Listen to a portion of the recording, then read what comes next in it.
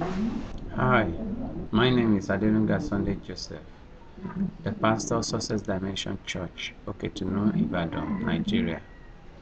This day I want to speak to you on this topic, shake off the beast. Shake off the beast. The first thing I want you to know is that you will win if you don't quit. Quitters never win and winners never quit. Have you gotten to a level in life or a stage in life where all hope seems to have gone? That is the time of you facing the beast. In this presentation, I just want to encourage you that you need to learn how to shake off the beast. The beast is the terrible forces of wickedness sent to attack you and to hold you down by the devil. These include discouragement, fear, failure, hatred, anger, weakness, sickness, diseases, even death.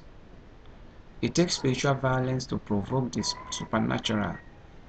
You need to engage the spiritual force of boldness to shake off the beast into the fire. The Bible says from the time of John the Baptist until now, the kingdom of heaven suffers violence, and the violent take it by force. You need to learn how to take it by force. Say no